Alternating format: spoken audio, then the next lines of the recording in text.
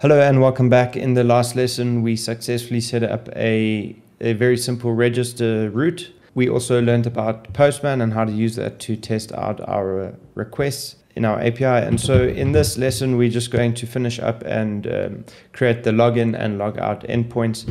We'll get straight to it, and we are going to do another post, and this one's going to be for the /login route. We're going to select our post method as we did for the register, and this time it's going to be /login. We're going to set up a request handler that's going to take in a request and a response. And as we did previously, we are going to set up a try catch block. And if we do encounter any errors, we'll just throw a new error. And that's looking good. And so we're going to send back a very similar response here. We're going to do a res.status, and then we will set up a JSON object. We're going to set up our timestamp, and that's going to be date.now. And then over here, we can just implement a unique message for our login, and that's going to be logged in successfully. That's looking good. And then we'll just put that code on over there, and that's going to be a 200. So quite repetitive here. This is a very basic app in a production style app.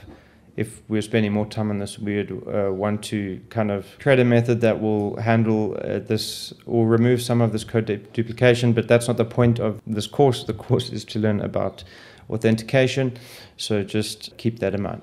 All right, so now that we have our login endpoint, we can open up Postman and we can do a quick test. We can navigate, instead of to the register, we'll do a login. I'm going to hit enter, and then we can just send that request off.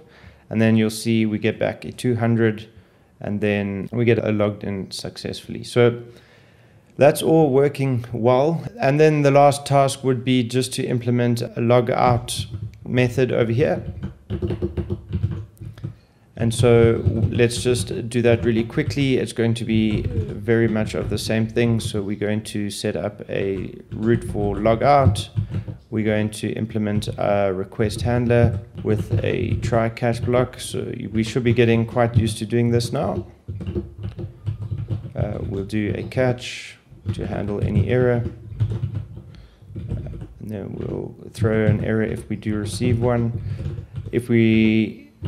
We're going to do a response.status 200 if that's successful, and we're going to implement a timestamp as well as a message, and then we'll say logged out successfully, and then the last thing we will do is a code of 200. Right, so let's just test that last route in Postman here. So we'll do localhost 3000 /API/logout. You'll see I get an error here. Let's just check what I've done. I've obviously made a typo. So that's going to be API/logout up in here. If I hit that, you'll see we get logged out successfully. Okay, cool. So that actually brings me gracefully into the next lesson that we're going to do. We've done our register, our login and logout endpoints.